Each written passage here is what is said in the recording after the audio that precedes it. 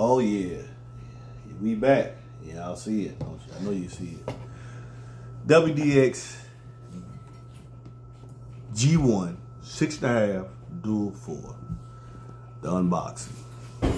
And this is different from the G2. I think in the W and DB Drive line and the DB Drive line. Because the companies is DB Research. And on the DB Research you have DB Drive. You got Euphoria, DB Link, and Quantum Audio. All those companies belong to DB Research. But in the WDX line, which is their high end, is the DB Drive line. In a G1 series, you have a 6.5. You also have a 8, 10, 12. And I think that, I don't know if they have, we'll look and see if they got a 15. This is the unboxing. You get your warranty card.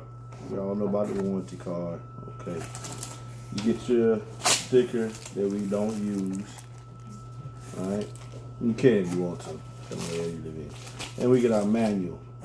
In our manual, you see it comes in a 6.5.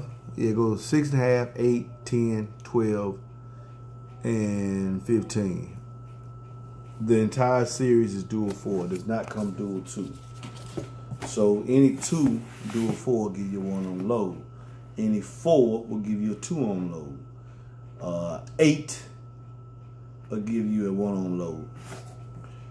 I think you'll be happy with a 4 on load. Depending on what amplifier you got, even with a 2 on load. So, unboxing here. Hi. Take this out. You can use this as a cutout if you want. Alright, now let's get out the G1 6.5. So you look at the description on the video. It's different from the G2. This is the G1. Nothing else is inside the box. Alright. Oh, nice looking at it. Nice looking for their, this is, okay, you got G1, so this is their entry level. Alright, and their high end, because you got G1, G2, and then G5. This is the entry level. It's wrapped in plastic. Take the plastic off. And there we go. I know y'all looking at me like, man, that's a very stout 6.5 inch driver.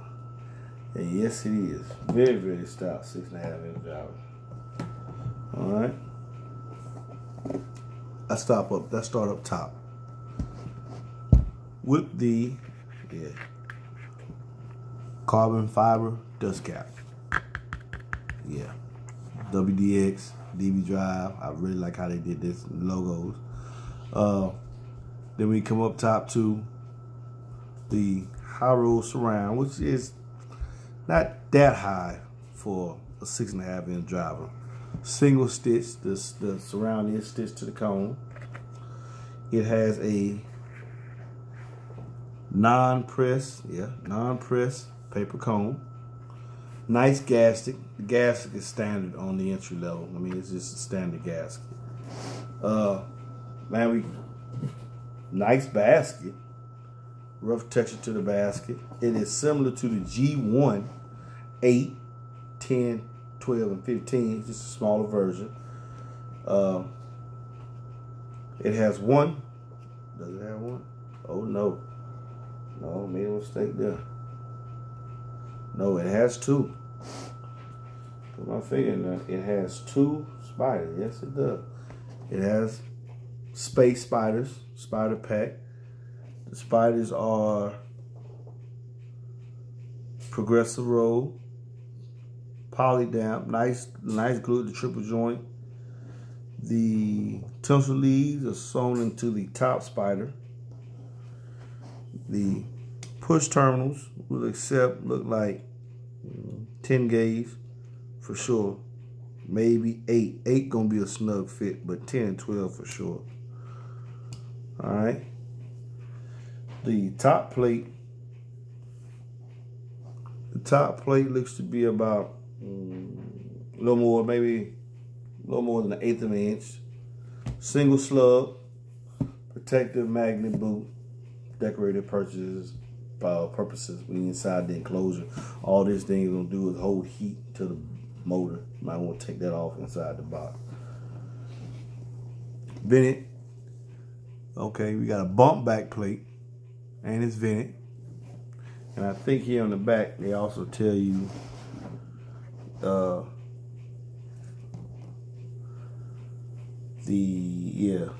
dual voice coil, 600 watt max. It's supposed to be 300 watts RMS. But this is a nice 6.5, don't you think? This is a 6.5 inch coil. The voice coil is 1.5 inches, whereas the G2 has a 2-inch voice coil. Yeah, I've seen the performance of the G2. Now let's look at the what they tell you here. Okay, it's got a BSV black aluminized SV high temperature voice coil, and everything goes with that name. Nothing else different here. 71 ounce magnet. It is not just large ferrite magnet. Now look at the parameters. The parameters is as follows. The resonant frequency is 58. The total QTS is 0.68, which means it's leaning very more so into a ported enclosure than sealed. The one about the FS being so high, because remember the FS, there's two things with the FS. The FS says that this is what it'll play, but it will play in the free air environment, but the FS will lower as the subwoofer breaks in, because the CMS will lower, which is the mechanical compliance of suspension, because it will get looser. And man, not trying to get too overly confident, but there's the electrical mechanical as the QES as the signal goes in and out, the glue gets burned off and the suspension starts to loosen, then the FS will drop in layman's terms. The FS also does not say how low a subwoofer can play. The enclosure it in will dictate how low it will play. What the FS does is tell you that any frequencies below that, the subwoofer will have a hard time in reproducing. It will be challenging for the subwoofer to reproduce that. And that's why you put them in a vented enclosure, because the port's going to help the subwoofer at that point. The FS will lower, but also since you put in a ported enclosure, the port will help the subwoofer produce those frequencies, because in a ported enclosure, the port is actually louder than the radiating effect of the cone. Okay? All right, sound pressure level is 80.2. The X max is 10 millimeters. I don't know if that's one way or both ways, because if it's both ways, then the X max is 5. In most DB, how they list things one way. They tell you if it's two ways, like on the Speed series. So this is 10 millimeters one way. I will say this, by having a 1.5 inch voice coil, it's similar to a DB Drive G5, but because they have the small voice coil, I'm thinking it's going to have a larger spider. And I'm going to break that down.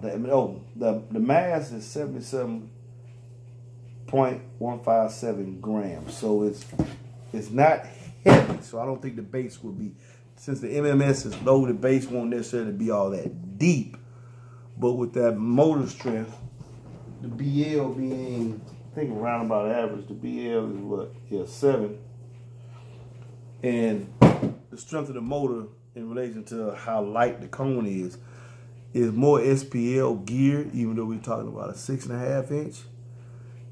The motor's not all that strong, but the soft parts, the surround, the cone, the spider, the former, the voice coil is not that heavy anyway. It's only 77 grams. So you're looking for something that's going to move very, very fast. I would tentatively say this is best suited, very best suited for a ported application. And because it's a 6.5 inch subwoofer, tuned very low. It already has a high FS, and that's any 6.5. Because when you think about this, when you're dealing with a 6.5, subwoofer. You don't have that much cone anyway. And whatever large size cone you have, the spider is going to be a little bit smaller. If you cut out 6 inches, which is the edge of the surround, then the spider is going to be inside that by maybe it's 5 and 5.75 inches. So you got the cone and then you got the spider. Remember, they move in unison, being dictated by the AC current going through the voice coil, which is going on the windings, and actuate makes it move back and forth, because a subwoofer is a passive device. It's getting its instructions from the amplifier. Okay? So because you're dealing with a 6.5 inch cone, you're dealing with a 5 and some inch spider, the spider landing. And even though you do have 2, that's going to contribute to having a high FS, because you're not going to get that much movement. Okay, that's why your X-Max is not that great, because you don't have that much spider for it to move. With that being said, it needs a ported enclosure, and you need to tune it low, because as you go below tuning, since it doesn't have a large enough spider, it's really going to unload faster. And I'm going to touch on that on another video later. But with a 6.5 inch driver, always tune very, very low. They recommend 38. That doesn't mean you can't go below 38. When I build a box for a guy for trucks or any vehicle, and they want a 6.5 inch, whether it's 4, 6, whatever, or 2, I tune about 30 hertz. It's going to play the high frequencies well anyway. The FS is 58. So it's going to play 58 and 65 and 78. It's going to do that fine anyway. It needs help to dig low. So you need to tune the enclosure low. Also, when dealing with a 6.5 inch driver, if you look at the box specs that they give you, and it's just a recommendation, you know, every vehicle is different. The box specs they give you, they tell you to tune a seal box is 0.33. A vented box is 0.64. Now, this driver operates in a smaller enclosure than the G5. G5 is slightly bigger than that. It does have a smaller vast, so that's pretty much why that happens, so that it can work in a smaller enclosure. And also, give you a little tip. The recommended ported is 0.6. It's with a with a 1 inch port, 1 inch area port. I would recommend you do that. It's hard to get the displacement of the sub and a good low tuning in such a small space, because the port has to be so long. So the good thing about 6.5 is that you can get more in less space.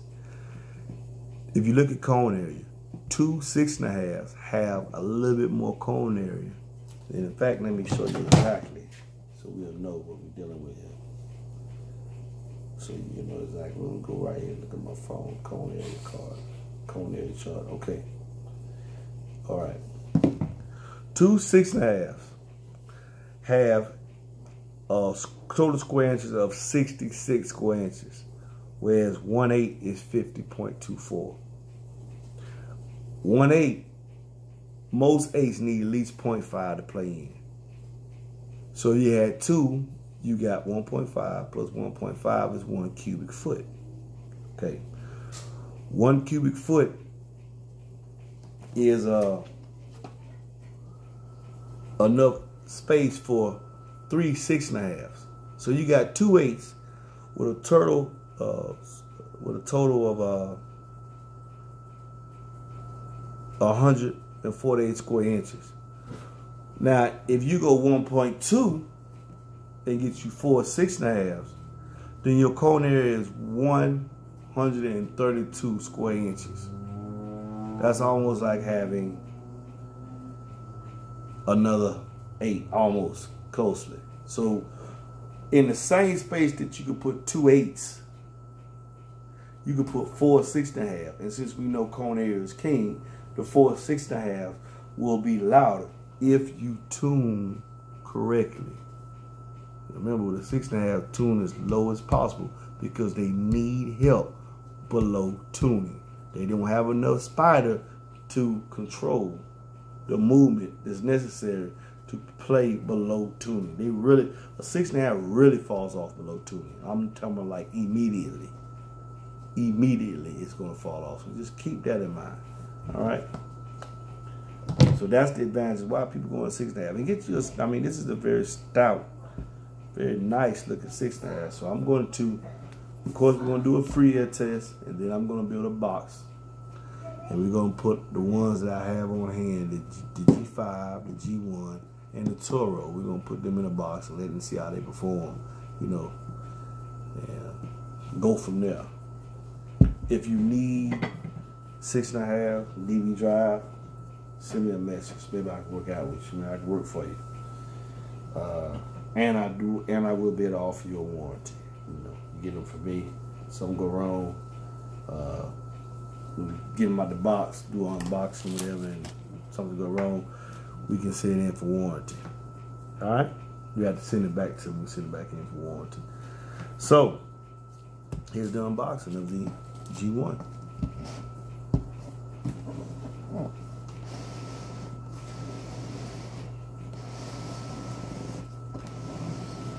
Very nice looking 6.5, I want to say. That is a very nice looking 6.5 inch woofer.